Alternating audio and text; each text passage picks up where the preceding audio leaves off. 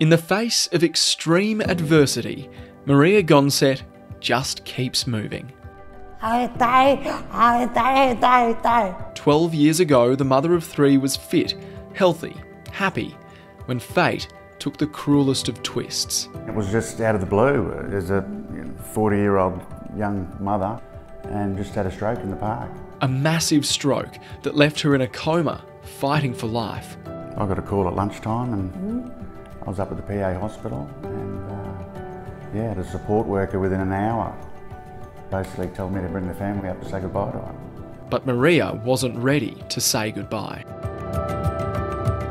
I wake up, I start to speak, and nothing came out. He's so skinny. I thought I was having an asthma. I thought, this is not happening. What happened here? It's a very scary thing. 12 months in hospital, 6 in a brain injury rehab unit, doctors said she'd never walk or talk again. Maria wasn't having that either. Determined to stand on her own 2 feet again, she found sporting wheelies. And it was a bit ad hoc. Gave us a program, short-term goals, medium goals, long-term goals. And yeah, she loves it and she really excels. It's a real sanctuary for Maria to come here once a week.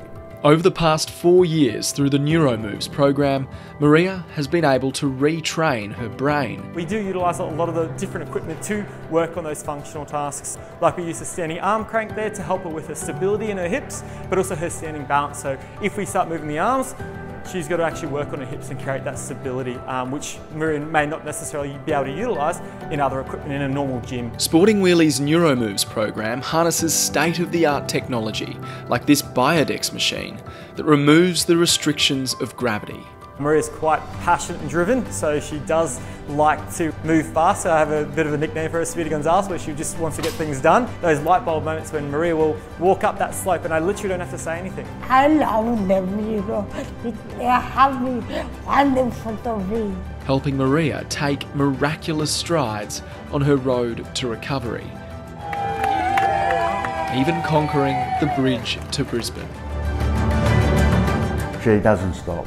She's just got a huge heart to get up every morning and try. She's a wonderful role model to her children. Who were there to cheer their mum on 12 years after an accident that nearly took her from them forever. It's massive. Like, that's what I do the job for. Like, to see people like Maria coming from limited to not much function to then getting them to doing things that they didn't think were possible.